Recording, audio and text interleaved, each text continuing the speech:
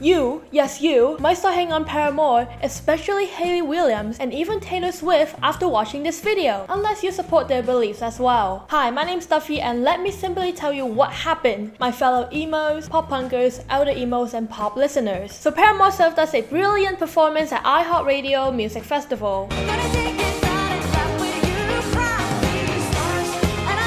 But in the middle of a song, she gave us a speech that even made Elon Musk tweet about it on Twitter, or X. I don't know, I still call it Twitter. Do you want to live in a dictatorship? Well, show up and vote! Yeah! But don't panic, we're gonna do a quick speed run on how touring with her bestie Taylor Swift to the Orange Man hating on Taylor, then landed on Hayley supporting the Orange Man's enemy. Back in 2024, Taylor invited Paramore as their special guest on her UK and European leg of the Eras tour, stating how she's so excited about it on Twitter. They had a great time singing together,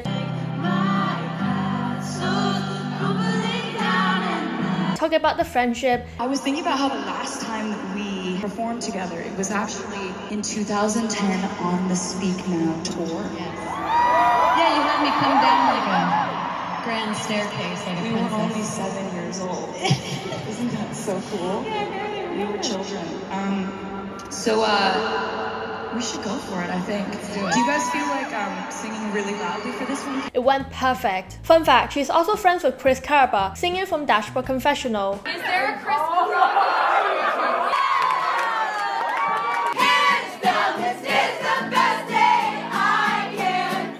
Making me have 2 nickels for how many 2000s MySpace era emo rock star she's friends with, which is not a lot, but it happened. Then Orange Man discovered AI image generate sites, then created these weird abominations towards Swifties and Taylor. Oh my god, bro. Oh, hell no, man. What the This is why we should have given old people Nokias with 3Gs instead of Apples and Androids. Anyways, they made her shiver their timbers and made a post stating that I was made aware that AI of me falsely endorsing Trump's presidential run was posted on his site. It really conjured up my fears around AI and the dangers of spreading misinformation. I need to be very transparent about my actual plans for this election as a voter. I'm voting for Kamala because she fights for the rights, is a steady-handed, gifted leader, and we can accomplish so much more if we are led by calm and not chaos. Also supporting Tim Walz for standing up for LGBTQ+ rights, IVF, and women's rights to her own body for decades, then telling others to vote with caution and do their research to vote for the right person. I'm staying longer on the post for a cat only. Who can resist this majestic football? Me when I'm dyslexic and her contagious instead. What is love? I just want to use an excuse to put Pierce the Veil in here. Making her followers count went from 301 million to 284 million. Ooh, that's... Ooh. However, Kamala acknowledged her support and thanked her on this video. I am very proud to have the support of Taylor Swift. She's an incredible artist. I really respect the courage that she has had in her career to stand up for what she believes is right. But they said they were on different sides about this situation. But we were on different sides of the Super Bowl last year. I am a 49ers fan. But who's mad at anyone for being loyal to their team, right? So there you go. And Trump quote-unquote tweeted, "I hate Taylor Swift" with full caps on his app called Truth Social. Kinda ironic cause AI generated images, Truth Social. The math is not adding up. And that's how the recent election broke into the music industry. I'm aware of how politics plays a huge role in music too, especially alternative music such as punk,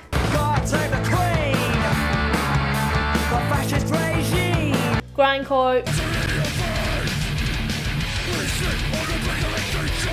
men'score,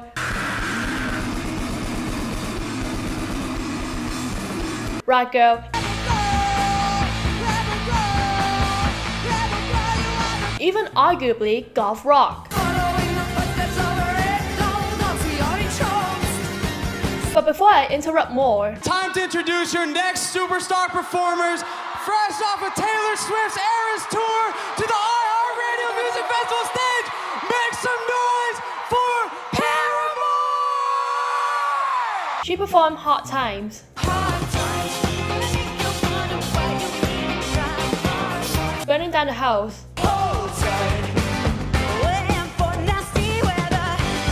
The only exception, big man with dignity, and ain't it fun? But during the end of Big Man Little Dignity, she gave a speech. 2025 is Donald Trump's playbook for controlling and punishing women, poor people, people of color, and the LGBTQ+ community. It is time for all Americans to band together and to finally defeat the Trump agenda. And the only way to do that is by confronting him at the polls. Do you want to live in a dictatorship? Well, show up and vote! Yeah! She also condemned Republicans over their anti-LGBTQ+ laws at a show in Washington, D.C. in June 2023, said, "If you vote for Ron DeSantis, I don't know how to say his name, I'm sorry, you're effing dead to me. Is that comfortable enough for anyone?" Sticking out your yacht for the Rizzler. You're so skibbity. You're so phantom tax. Afterwards, she continued, "The blatant racism of our state leadership is embarrassing and cruel. Myself, as well as Paramore, will continue to encourage young people to show up to vote with equality in mind. For non-Americans and people who don't care about politics, here's a brief explain on what Project 2025 is." It's a huge 900+ page document that outlines what more than 100 conservative organizations, led by the Heritage Foundation, want the next president to do. Often the project associated with the Orange Man, despite him saying he knows nothing about it, but some of his allies are a part of it, the powerful ones too. According to this Reddit user, here's how it affects almost everyone. By banning federally gay marriages, divorce, anything deemed pornographic. No, not this corn.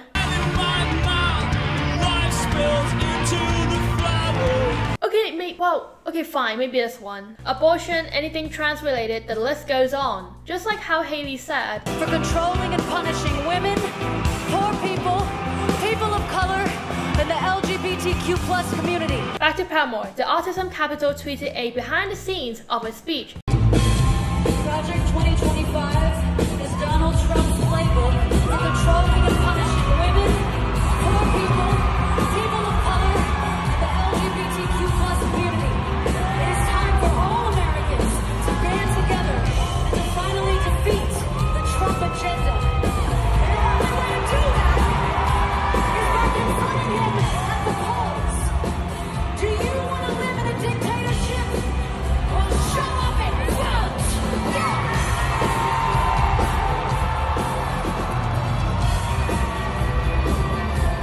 Saying how she's reading a script and it's all paid actors, the Romans treated actors as the lowest members of society on the same level as sanitation and Okay, but what does it have to do with the Romans? Like, if you're gonna bash someone, at least use something that isn't dead for centuries. And also, I am into Roman mythology right now, and how dare you use the Roman against Paramore? Like, use something that is, you know, more modern. Then Elon Musk retweeted this, saying she was reading from Q cards. Here's what some people said under his post. "It's all fake, always has been. It's a great day to have never been a Paramore fan. Now that is straight cap. You do not know how much fun and nostalgia you have missed for not being a Paramore fan. Like, I tell you what, misery business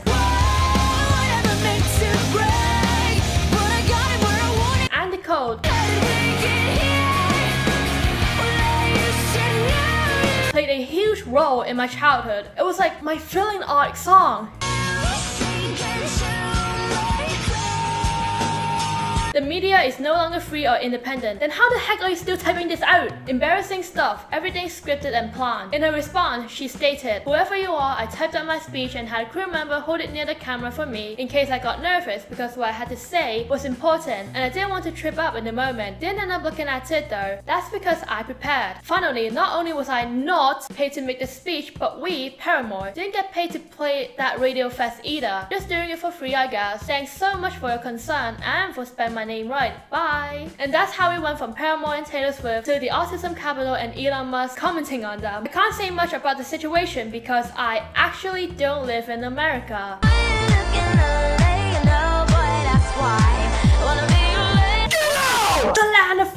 the liberty! Rah! Wait, is it liberty? Yeah?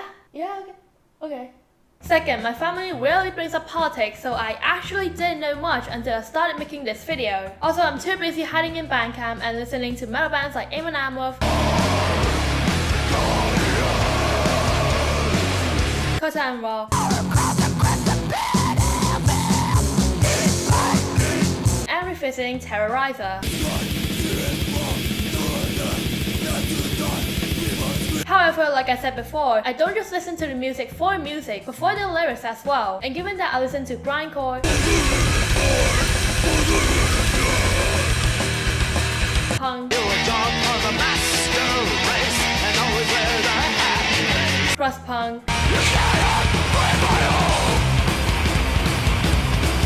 so what am I? Honestly, to this day, I still mess this up on which side is which side. Baby, don't hurt me.